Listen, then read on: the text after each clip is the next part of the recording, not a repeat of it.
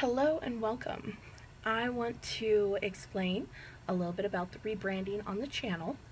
So when I created the username DJ Ghetto Steve, it was about 15 years ago, so I was about 26, and I was going through old rave flyers with a friend and found this name, DJ Ghetto Steve, and I thought it was hysterical.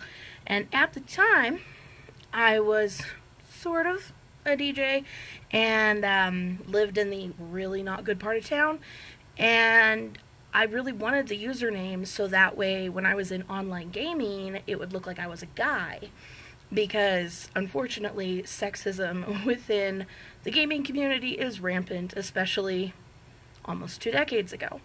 So I was like, Steve, that's great, everyone will just call me Steve, they'll think I'm a guy, it's awesome. And I didn't really think anything more about it.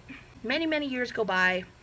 Last year I decided I'm going to start posting on my channel again, do a different kind of content, and I was like, do I change my name? Because I've been using it simply for the fact that it is a unique name and it is never taken on any platform that I try to get onto. But yeah, I didn't really think about it, and I was like, well, I've already got a D name, so add deconstruct to that and I'll be cool. But then this morning I got a message from somebody who was letting me know that the username is offensive. I'll be honest, my knee-jerk reaction was, you can't say that it's offensive, it's fine, you know?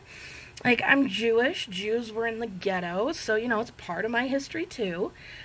But that's not the hill that I want to die on.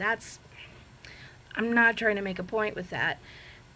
It was a silly name that was picked somewhat at random, and so I was like, you know, there are definitely negative connotations to the word ghetto, kind of as a derogatory term for areas of people of color. So I can appreciate where people would be turned off by seeing a white person using that term for themselves. So yeah, I can see where they're coming from. Like, it personally doesn't offend me or my friends in the real world, and even when I polled a bunch of Discord buddies, they for the most part were not offended by it either. But here's the thing, whenever I'm talking to TERFs and whatnot, I always make a very big point of, you don't get to decide what is offensive for somebody else. That's wholly determined by them. And it's just a matter of whether or not you are going to respect that when somebody tells you that such and such is offensive. I really want my channel to be a safe space where people can engage with their faith on a different level and can look at things with a different perspective. But yeah, I don't want anyone coming here and thinking that they are being mocked or disrespected, because that is the opposite of what I'm trying to do here. I think the best metaphor for this is, it's like if you have to explain the joke, it's not funny.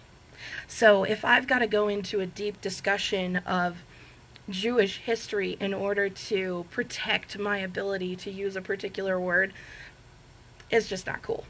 So, moving forward, I am DJ G, and I have updated all of my links to my socials, which are also DJG or the DJG.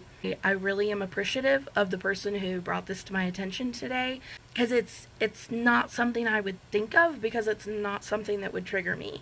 And so I recognize that I, like everybody else, have blind spots.